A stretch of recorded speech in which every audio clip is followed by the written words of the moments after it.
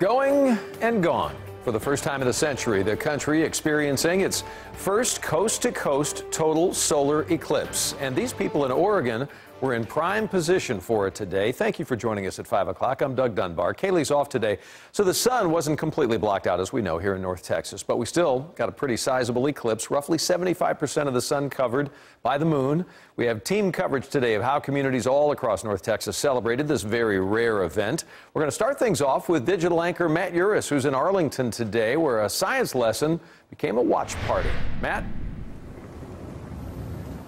Thank you. It was a watch party with good company. The kids really made the day.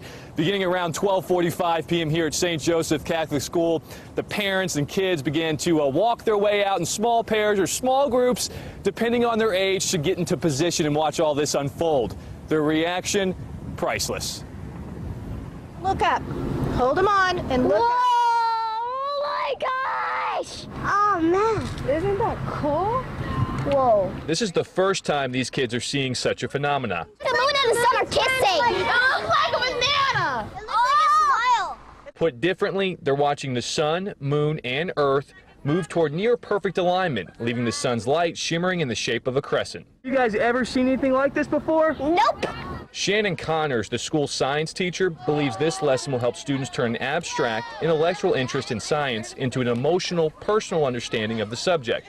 Getting to view something in person, one-on-one per se, is a better way to experience something than just simply reading it in a book, or even to some extent even just looking at it on like live streaming. This is awesome. Because there was some risk to one's eyes associated with viewing the eclipse, kids were chaperoned and given strict instructions. Do not look at the sun without special glasses. Parents also had final say whether or not their kids could view it. For me personally, I want to be here to share this with my child. How often do you get a chance to do this? So I'll be here and experience it with my children here. So I think it's great.